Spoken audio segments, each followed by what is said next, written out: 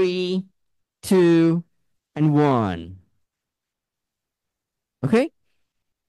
So, we have never talked about ionic bonds in this class so far, but at least one person is going to select ionic bonds between molecules. All right? Let's see.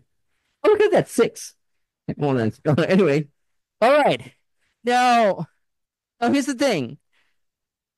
Ionic bonds are occurring between ions. We have never talked about them yet. We're going to be talking about this a little bit later in Unit 3, Module 3. All right? But keep this in mind. Covalent bonds are actual bonds, not intermolecular forces. Intermolecular forces mean interactions between the molecules, right?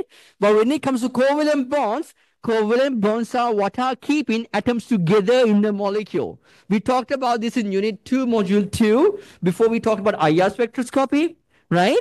So how covalent bond formation decreases both potential energy and kinetic energy and the total energy and so forth, okay? So, but that is going to be much, much, much stronger compared to any type of intermolecular forces you can think of. All right. We even talked about the strength of the covalent bonds. It's like 200 to 1200 kilojoules per mole.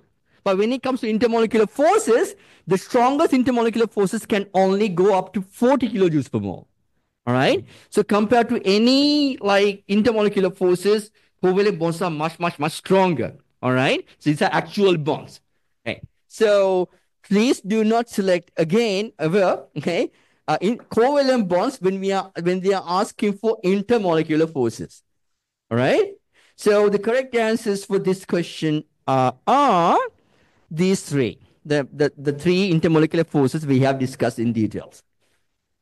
All right. I'm going to reopen this question. Meanwhile, what questions, concerns, comments do we have? Right. Any questions, concerns, comments? Okay. So now here's the real question for you today. Okay. If you have a question, yes. Remind me your name, sir, one more time. I'm sorry. Eli, go ahead. Why is it not E? Like, I don't get how it's not E. Covalent bonds are actual bonds, not intermolecular forces. There are only three types of intermolecular forces: dispersion, dipole, and hydrogen bonding. Covalent bonds is the actual bond between two atoms, not intermolecular forces. But that contributes to the IMF, though, right? The No. covalent bonds? No, it's actual bonds. Those are not intermolecular forces, Eli. Right? Covalent bond means if we have like carbon-oxygen bond is a covalent bond. That is not intermolecular forces between carbon and oxygen because carbon is an atom. Oxygen is an atom, not intermolecular. Okay, so atoms. it's just because it's between like one molecule or like it's in the molecule, not between the molecules. Exactly. Okay. Yeah, you can think of it like that. Yes. Wonderful. All right. Any other questions, concerns, comments? Anything else? Yeah? All right.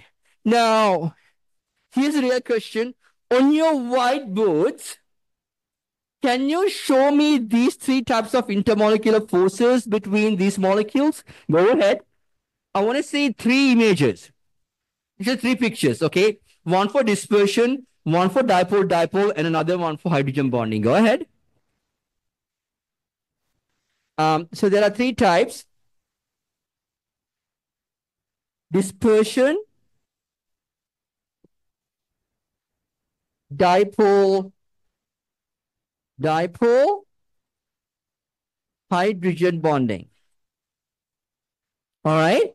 So when it comes to dispersion forces, this is what I would do.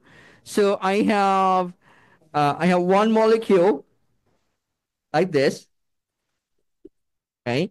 And here's its electron cloud. And I have another molecule that has this formula, right? And this is its electron cloud. Okay. And then I randomly assign partial charges to the electron cloud, not to an atom, to the electron cloud. Why? When the electron clouds get closer to each other, they induce partial charges on each other. Okay? Or they get perturbed. As a result of that, we're going to get induced partial charges. So I'm going to assign randomly partially positive here, partially negative, partially positive, and partially negative, and so forth. And then I'm going to draw three dots between the opposite partial charges to show that they are interacting with each other. Right? This is how I would draw dispersion forces. All right. Moving on to dipole-dipole forces. Here's the way I do it. Here's the way I start drawing dipole-dipole forces. I straight up draw my dipole moments. Okay, here's one dipole. Here's another dipole. They don't have to be in a certain angle, but I happen to draw it like that. Okay, I just drew two dipoles interacting head to tail. Why? Head is partially negative, tail is partially positive. They are attracted to each other. So this is how I would draw it. And then I would draw the molecule on top of this. So I have one molecule over here. Let's say that I have the alcohol here, and then I have the other molecule. So I know my arrowhead should be near oxygen because that's the most electronegative atom. Okay. Um, and then the other part of the molecule is partially positive. Okay. So arrowhead is always by the oxygen atom. That's why I drew it like that. So here's my dipole-dipole forces. And lastly, I have hydrogen bonding, right? So to draw hydrogen bonding, I can do like this. Oh, I'm going to write like that. It's okay. All right, here's this alcohol molecule over here. And this hydrogen can, so this is the only hydrogen that can hydrogen bond with anything. Why? This is the only hydrogen that is bonded to oxygen, nitrogen or fluorine, in this case, oxygen. Okay, so now I have the other molecule, which is the aldehyde, like that, right? And then that oxygen can have hydrogen bonding interaction with this hydrogen like that. So that would be my hydrogen bonding forces or hydrogen bonding interactions. Brendan. All right, give me a second. So think about this. All right, and then I'll take any questions you might have. Give me like 10 seconds, Brendan, for everybody to think about this and come up with their questions.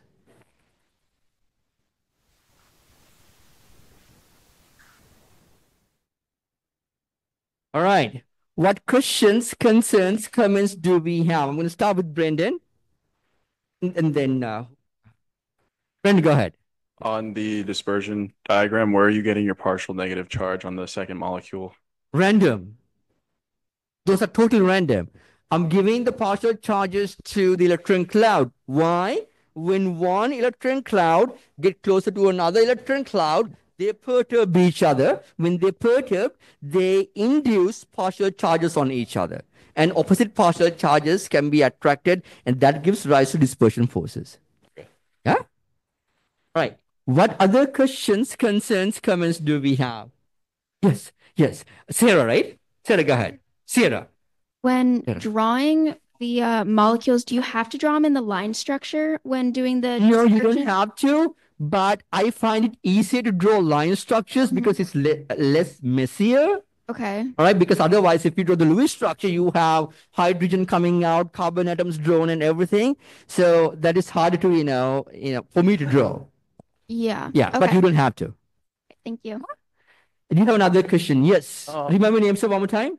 Oh wait. Oh, Renee. Renee, go ahead. Wait, for the dispersion, for the second one, for the Dispersion. second line chart in your notes. Wait, why is for the oxygen? Why is it positive if it's No, I didn't even pay attention to where I'm putting my partial charges there. Why? I'm giving the partial charge to the electron cloud, not to an atom. I'm not assigning a partial charge to an atom here. I'm assigning a partial charge randomly to the electron cloud. Oh, okay. Yeah? Okay. Any other questions, concerns, comments? Okay. All right. You will have to be able to draw this, okay? We are going to be testing you on this, so you should be able to draw this. And it's not hard. These are like easy points that you can gain, all right? This is all you need to do. Yeah? But if you have any questions about drawing them or any confusions, anything that is not clear to you, please ask questions. We'll do our best to clarify them. You have another question? Yes, sir. What's your name, sir? Is it? Oh It's yeah. Okay. working. My name is Pradumna. Pratumba, No, Pradumna. It's okay. Don't worry about it. I'm gonna come talk to you. Okay, that's okay. But anyways, you know that hydrogen that's connected to carbon. Why'd you draw it? Didn't you like tell us before that you don't need to draw hydrogens connected to carbon? Yeah, that is true. You don't have to draw them, but people usually draw that when they draw aldehydes. That's, I mean, my muscle memory drew it, but if you don't draw it, it's fine. Yeah, I understand. Yes. Oh, okay. Yes. Okay. Yeah. Yeah. It's a good point. Okay. I wasn't even thinking about it. Yeah. He was referring to that hydrogen in the aldehyde. So maybe some of you are wondering, what do I mean by aldehyde? What the heck is that, right? So when you have this group, okay, that is called an aldehyde group. I posted a video for this aldehyde. All right. And if you have this group, this is called a hydroxyl group. Hydroxyl. Oh, and also while we're talking about this, if you have this group, OH, okay, this group is called, anybody? What do you call this group? I heard that, carboxyl. Carboxyl group. And there's one other group I want to mention because, that can come in handy. That is this group. NH, it can be NH2 or it can be written as NH and then there's an R attached to it, rest of the molecule, or maybe like, maybe multiple R groups. Okay, so these are called amines. Okay, so the question was, when I drew this molecule over here, in the line structures, we don't have to draw hydrogen bonded to carbon, but I drew it anyway. The reason is I want to point out the aldehyde group, and when I draw aldehyde, I always draw like this. And chemists usually draw like that. I think any organic chemist, any TS, that's right? That's how we draw it. Yeah. Okay. Just right. All right. Okay. So I just want to point that out. Okay. Now, with that, here's what we want to do. Now, I gave a discussion before, right? I asked you to predict the solubility or whether these compounds mix or not. Now, to do this, we use a mantra. I call it a mantra. Okay, that mantra goes like this, right? To predict mixing or predict solubility, right? To predict mixing or solubility of covalent compounds, of course. Okay. The mantra is like interacts with like. That's it. This is all you need to remember. Okay. Okay. Let's do an example. Okay. So let's think about water. Right. So water is H2O. Right. And let's try to predict a mixing of water with something like, I don't know, some people drink a molecule that contain, I mean, drink something that contains this molecule over here. Does anybody know what this molecule is? Anybody? Yeah, we have to be more specific, Lux. Yeah, it is alcohol, but it is not just one alcohol. It is called ethyl alcohol. All right. Anyway, so in bars they serve you, okay, this molecule with something else like this molecule. All right. Anyway, now the question is, do you expect these two to mix with each other or not? So how do we predict this? So water molecules. All right. What types of intermolecular forces we have between water molecules? Do we have dispersion? Everybody. Yes, we have dispersion. Do we have dipole-dipole? Yes, because it's a polar molecule. Do we have hydrogen bonding? Yes, we have hydrogen covalently bonded to oxygen. Therefore, we have HB as well, hydrogen bonding as well. All right. Now let's take a look at ethyl alcohol or ethanol in short. All right. Do we have dispersion? Everybody. Yeah, we have dispersion. Do we have dipole dipole? Yes, it's a polar molecule. Therefore, we have dipole dipole. Do we have hydrogen bonding?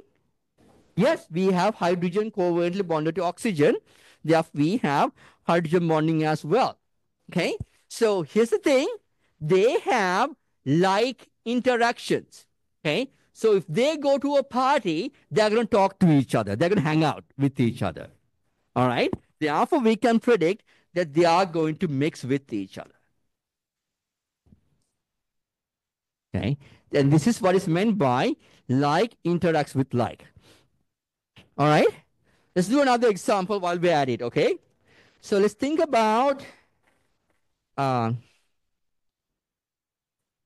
what do we have in our gas tanks? Gasoline tanks? Gasoline? What do we have? Do we have octane? They say high octane, right? So let's do octane and water, okay? So here's water again. And I'm going to try to draw octane. This is why we love line structures, but it's much easier to draw line structures, okay? So octane has 8 carbons. So 1, 2, 3, 4, 5, 6, 7, 8. Here's octane. Okay. Now, one more time. Water has dispersion, dipole, dipole, and hydrogen bonding. What about octane? Is it polar or non-polar? Everybody, is octane polar or non-polar? It's non-polar. It's a hydrocarbon, meaning it only has hydrogen and carbon in it. Therefore, it is non-polar for all intents and purposes, right? If it is non-polar, what types of intermolecular forces do we have between these molecules? And then again, dispersion. What else? That's it. That's it. Done. Right? Non-polar molecules only have that. All right? Now, let's imagine water and octane going to a party. Okay? Will they talk to each other? No, because they don't have like interactions, like interest. All right. So octane will hang out with themselves rather than talking to water. And the same thing with water. Without water will hang out with themselves rather than talking with octane. Why? They don't have like interest. All right. So we can predict them to be not mixing, not mix. All right. And this is how we use this mantra, like interacts with like, to predict solubility of covalent compounds. All right. Now, with that in mind, can we take a look at this question again? By the way, C12, H22, O11 is something you might be consuming right now, some of you. Okay, some of you might have had this in the morning. Okay, this is sucrose. You find this in sugar.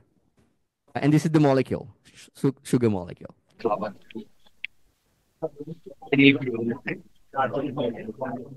Yep. All right, we have 100% answers. Therefore, I'm going to close this question in 5, 4, 3, 2, and 1.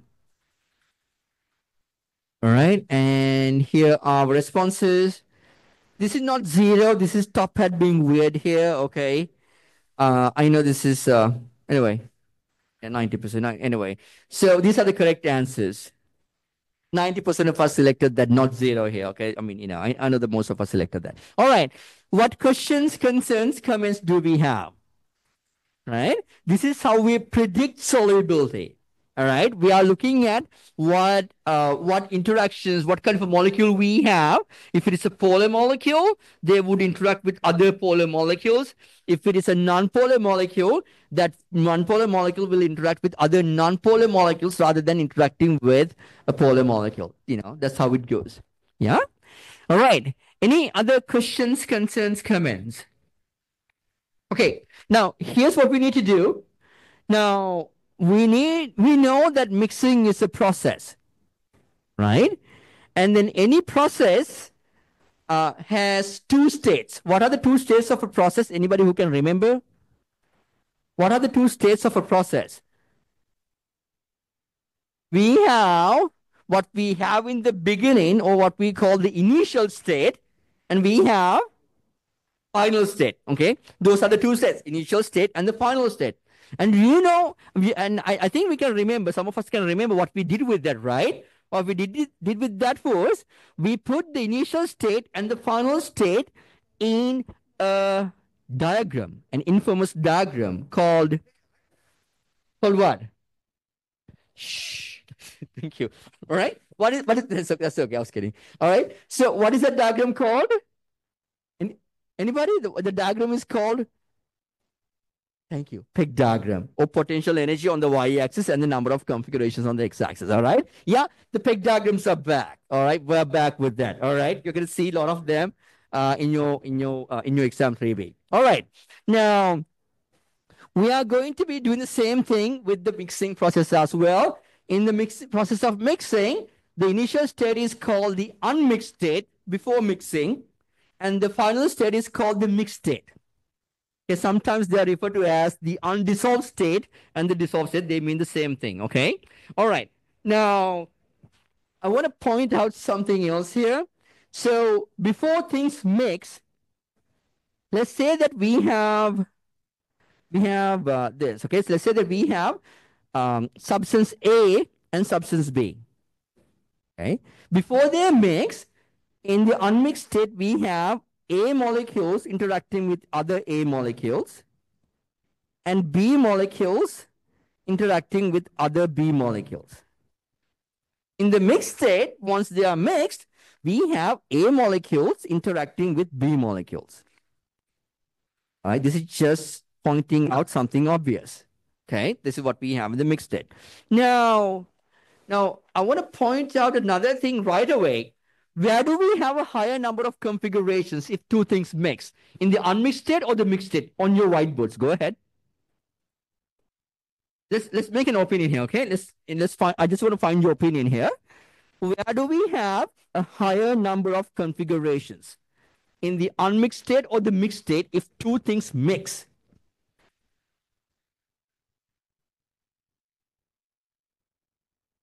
In seconds, please write your answer on your whiteboard. One more time. I want you to write where we have a higher number of configurations. In the unmixed or the mixed? I just want you to think. I just want to get you to think about it.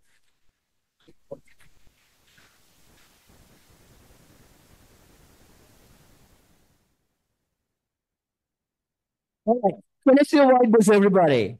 I see mixed. Can't see, but I think it's mixed. I think mixed. Almost everybody said mixed. Yes, thank you. In the mixed state, you have more ways of arrangements, meaning more number of configurations if they mix. Okay. So here's the key term here. If two things generally mix, you're going to see this word generally. Okay. Generally. All right. If the two things generally mix, the mixed state will have a higher number of configurations.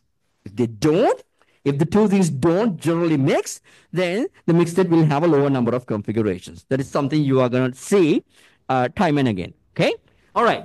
Now, here's a question for you. I talked about the number of configurations. Okay. Now, I want to move on to the other axis, the potential energy axis.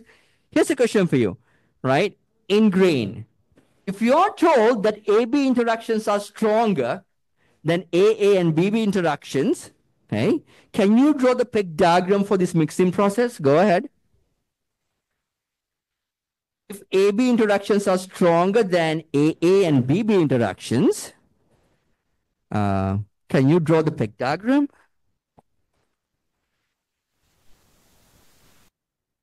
All right, we have close to 90% answers. That's not reading, okay? All right. So I'm going to close discussion in 5, 4, 3, 2, and 1. Looks good. All right. So actually, you know what I was testing here? I was testing whether you could remember something we wrote in our notebooks in a previous life, right? In a previous life, if you can remember, we wrote something like this. The stronger the attractive interactions, the lower the potential energy. Okay, you are told that AB is stronger, or you have strong attractive interactions in the mixed state, meaning the mixed state must have a lower potential energy. That's all I was testing you there. Okay, all right. Anyway, so there are two peg diagrams with mixed state at a lower potential energy. Peg diagram 1 and peg diagram 4, both of them are accepted answers. Right? Both 1 and 4 are accepted answers. Okay. Why both 1 and 4 are accepted? Because I did not tell you whether AB generally mix or not. Right? If I told you that A and B generally is soluble in each other, then the mixture must have a higher number of configurations and 1 should be the answer. But because it wasn't specified, both peg diagram 1 and 4 are acceptable here. Okay? All right. What questions, concerns, comments do we have at this moment? Anything? Any questions, concerns, comments? All right. Now, I'm going to reopen that in case you want to revise the answers. Okay. Now, when it comes to, listen to this now for a second, okay? When it comes to these peg diagrams, there are 6 possibilities. Okay. So what I've done is I've made a video going over each of those peg diagrams, each of those 6 peg diagrams. Okay. And then what I'm going to do is I'm going to post that on your D2L sometime this evening. And then you should be able to find that here as well. I don't want to play. Okay. So here, I mean, I have summarized everything that we have discussed today about mixing. On top of that, you will say that, On top of that, I'm going over all the possible, all right, all the possible peg diagrams. Okay, so when you get a chance, I recommend that you, go over it and, make sure it makes sense to you and make a few notes yourself and then maybe include that in your 1-page note. Okay. All right. Now, here are those 6 possible peg diagrams. What I want you to do now is I want you to tell me which one of, there are 2 peg diagrams. And you know what? I shouldn't have told you that. That's okay. I'm jumping the gun here. Okay. All right. So can you select all the peg diagrams that depicts a scenario where solubility increases when you increase the temperature? Okay. So if the solubility increases when you increase the temperature, what peg diagrams can describe that scenario? Go ahead. Great, thank you. All right. So I will in a bit. Okay. All right. I'm going to close this question in 5, 4, 3, 2, and 1. All right. Just to let you guys in on what I'm doing here. All right. Just like we wrote in the previous life, the stronger the attractive interactions, the lower the potential energy. We also wrote something about, I hope it's here. Oh, there you go. There you go. This page. Right? We wrote this together. I know it's a previous life. In the previous life. Okay? All right. We also wrote higher temperatures favor the state with higher potential energy.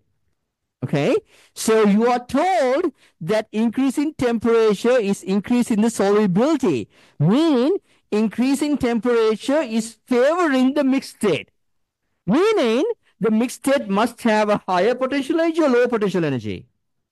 Thank you. Higher potential energy. And there are only 2 peg diagrams here where we have a mixed state at a higher potential energy, and those are C and D. Okay, so that should be on. So that's it. All right. I'll reopen. All right. What questions, concerns, comments do we have? Anything? Any questions, concerns, comments? Grace, do you have a question?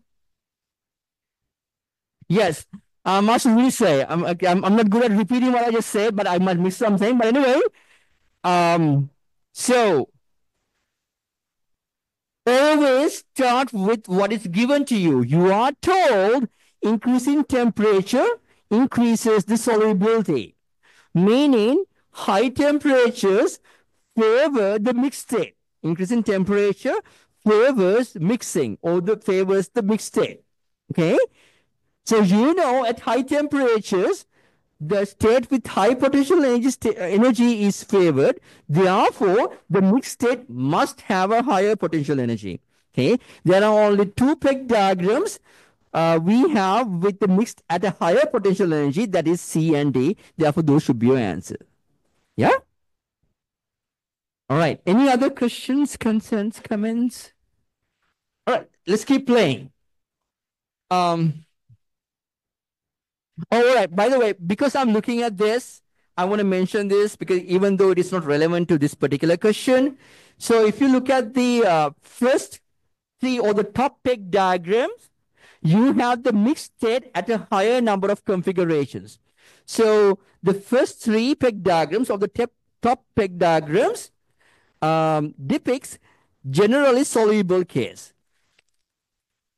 Generally soluble. Why it is generally soluble? Because you have soluble. You have the mixed state at a higher number of configurations. If they are generally soluble, the mixed state has a higher number of configurations. On the other hand, the bottom three peg diagrams have mixed state at a lower number of configurations. Therefore, those three peg diagrams depict generally, I'm using this term generally because I've seen this somewhere. Okay, generally insoluble.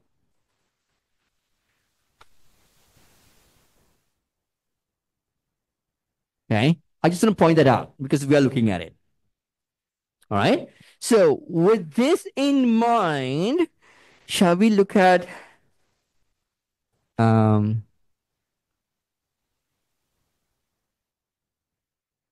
right, can we try to do this? Text in bold. Okay, it says that at 0 degrees Celsius, 180 grams of sugar dissolves in 100 milliliters of water.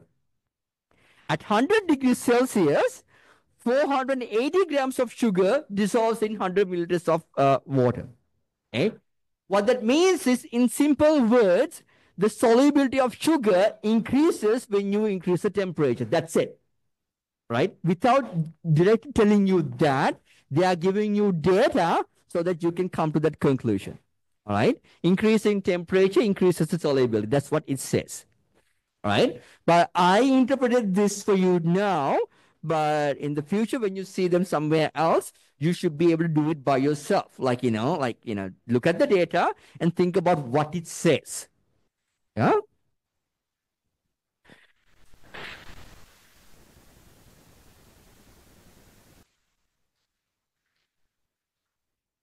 All right. All right. So how do we handle this? We need to use some things that we know about sugar to handle this question. All right. You know, if you have been to the kitchen in this case, okay, that sugar dissolves in water. Therefore, okay, please pay attention to this. It's really important that you pay attention to this information. All right, Maya. Okay. So we have, thank you. So we have to know that sugar generally dissolves in water. Sugar is generally soluble in water. Okay. Why is that important? So that we won't pick anything from the bottom peg diagram. So these are out. Why? We know sugar is generally soluble in water. And then the second piece of information, you are also told that increase in temperature increases the solubility, meaning the mixed state must have a higher potential energy. There's only one peg diagram in the top three where we have the mixed state at a higher potential energy, and that would be C. So that should be your answer. That's it. All right. Yes. All right. What questions, concerns, comments do we? I want to see like what you did actually to get an idea. Oh, look at that. You got to that answer without me. You don't need me anymore. I'm useless. I knew that.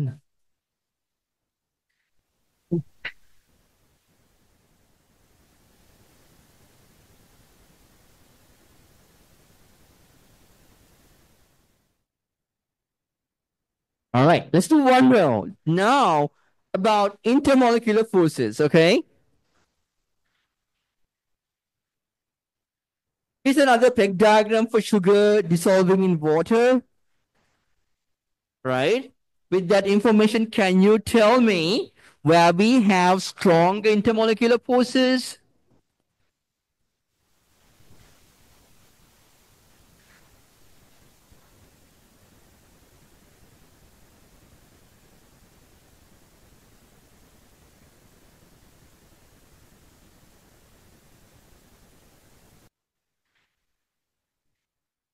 All right.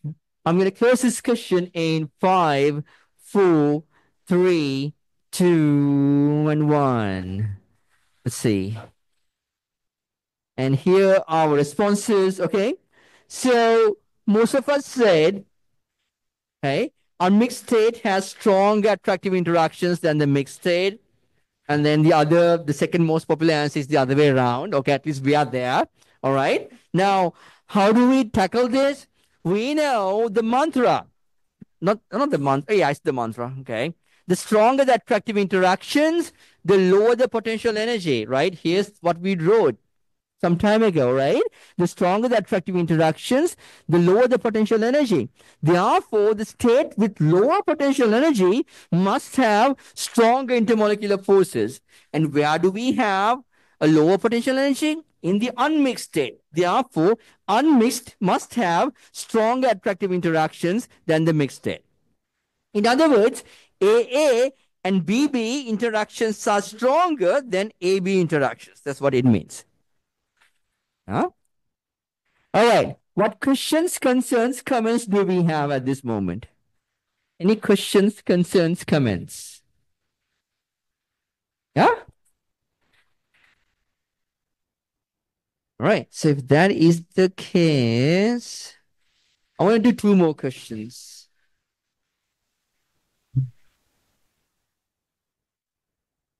All right. I want to do this and come back to sugar again, okay? Think about this. All right. So here's how it goes.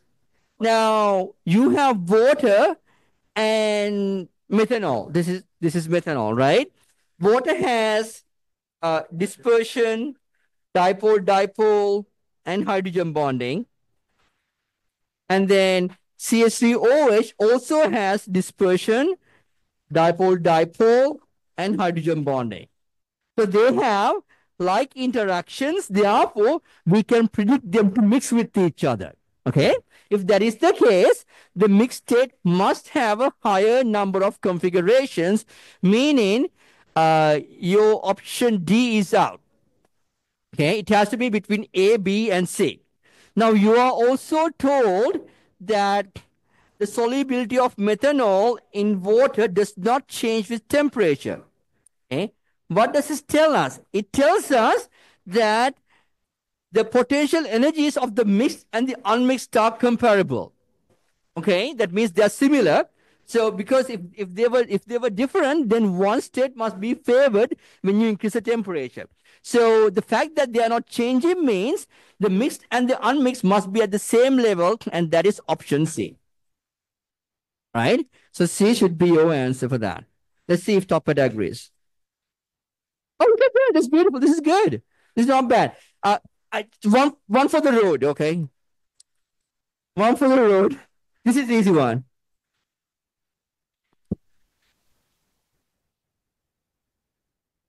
This is easy. And then I'll open the attendance code as well in case somebody's in a hurry to leave and watch election or something like that, you know.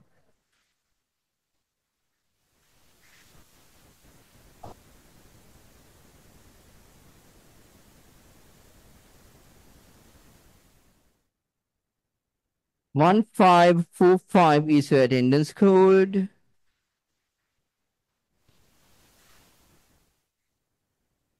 Now I have to open this.